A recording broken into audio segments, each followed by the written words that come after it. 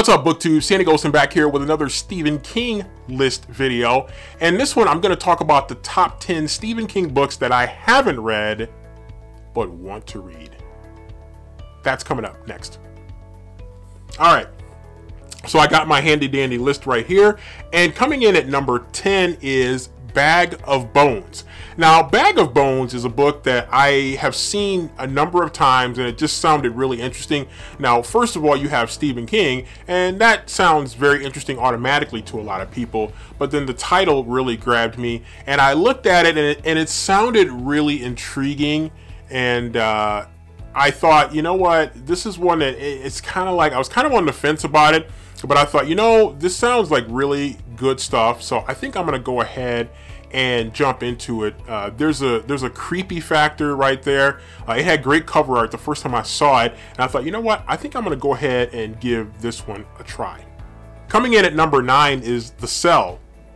Ironically enough, right here, and I think anytime you have a novel where you're getting into technologies and the things that can happen with technologies, I think a lot of times that's really intriguing stuff for a lot of people.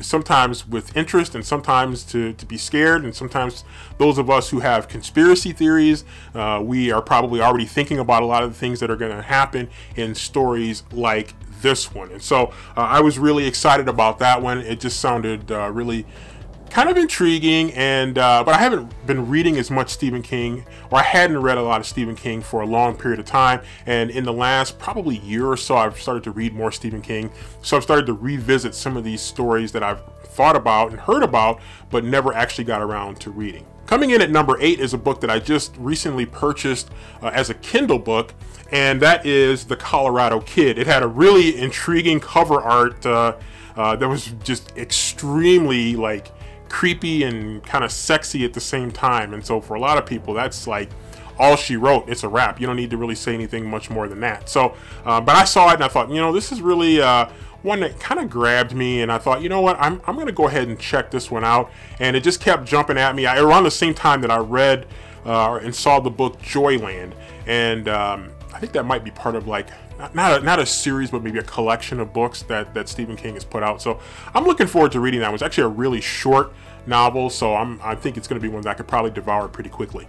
Next up is Night Shift, and that's one of Stephen King's collections. And the interesting thing about Night Shift, and it's a book that I've been wanting to get my hands on for a long time, is that Night Shift includes Children of the Corn. So I've actually read, well, let me rephrase that. I have seen the movie many times, and I've listened to the audiobook Children of the Corn, so, or at least parts of it. I didn't get through the whole thing, but I actually want to read this book. If I remember correctly, it's a fairly short story, which you would expect in a collection like Night Shift. So I'm excited about that one. I think it's going to be, I think it's going to be a good one. You know, I like short stories, and Stephen King is kind of a master of short stories that really hit home, which is ironic because Stephen King, he writes like huge books like It, and then another book that I'm going to have later on this list that I'll talk about that actually comes in at number 1 on my list, that are really, really long stories that some people are just kind of like, man, that's a long story. Okay, I know I'm going to pronounce this one probably incorrectly, but I think it's Lissy's Story. It sounded really interesting, intriguing. It kind of grabbed me, it kind of hooked me. I think it was a stretch where Stephen King was cranking out a lot of books, and this was one of them that came out. And it sounded kind of interesting, and I almost grabbed it a few times when I saw it. It just going through like the pharmacy store, or going through just a convenience store, and it was just one of those books that just happened to be on bookshelves quite a bit when I was walking through stores, and I wanted to pick it up, and I did pick it up, but I never actually bought it, but I picked it up a few times when I saw it, and I was just thinking about it and never really pulled the trigger on it. But now more so, I'm starting to think a little bit more like this might be one that I think I want to check out. Coming in at number 5 is The Dark Half, and that's a Stephen King book that I did have a copy of, but it's one of those copies that just kind of walked away somewhere. I'm not sure where it is, but it's around here somewhere. I just gotta make sure I just look a little bit harder and find it, because I did find that I had another book that's coming up on this list that I found, not even remembering that I ever even had the book, and I ended up finding it. I was kind of like, ooh, you know, like a great prize at the bottom of a Cracker Jack box. Coming in at number 4 is a book that I think I have about 3 or 4 copies of, and that is It. And the book It has been made into 2 different movies. An older movie that I want to say came out maybe early 90s, and then one that came out, a version that came out more recently. I haven't seen the recent version, but I did see the one that came out in the 90s, which was really a creepy story.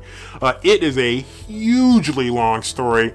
That's one of those books that just intimidates you just looking at it, like, oh my goodness, like, how am I going to get through this? I mean, is this even like humanly possible? And obviously it must be for a lot of people, because a lot of people have read it and have actually liked it. So I think that probably speaks volumes about that particular story and the quality of it. I know one thing, I've seen the movie, the old movie, multiple times, and I really liked it. It's not necessarily a cinematic classic. It's not going to win like, you know, major awards, I'm thinking, but it was really interesting. It was intriguing. It certainly grabbed and held my attention, even though it was a very long movie, which you would expect because it was a very long book. Coming in at number 3 is a book that I have somehow never read, but I've seen the movie multiple times. I've never actually really sat down and watched the movie from opening credits to closing credits, which I need to do, but I've seen large chunks of the movie, and it's kind of like a Frankenstein way of viewing the movie. I've seen parts here, parts there, and you just put the pieces of the puzzle together and you've seen the whole movie in one way or another. And that is The Shining. And just an outstanding movie with Jack Nicholson, some iconic scenes in that movie, and everybody remembers, here's Johnny. Everybody remembers Red Rum and all that stuff. And so there are a lot of great things that go on in that film that were just iconic sayings or scenes that everybody remembers. And so that's one I definitely want to read. It's a little bit of a longer book, but I definitely want to pick that one up and read it. Coming in at number 2 is a book that I found in my garage that I forgot I ever bought it. And I usually don't forget that I bought a book. I usually buy a book and then forget where I put it, but I don't necessarily forget that I bought it.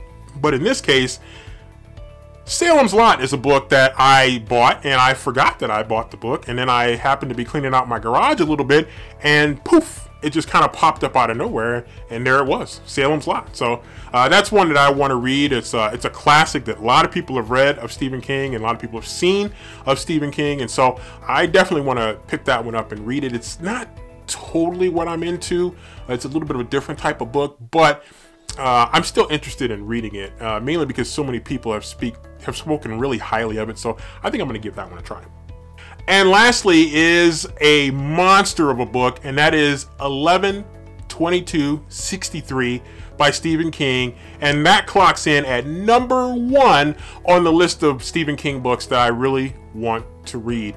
And this one is kind of a historical fiction with a creepy edge, or so I'm told, and so I'm really excited to jump into this one. It sounds really interesting. I know some people, some booktubers have read this and they have spoken pretty highly of it, and some others looking at the reviews speak highly of it, and so I do enjoy historic fiction, so I'm thinking that this is one, even though it's not like way back historic fiction, it is historic fiction, and I'm actually interested in reading this one, 11/22/63.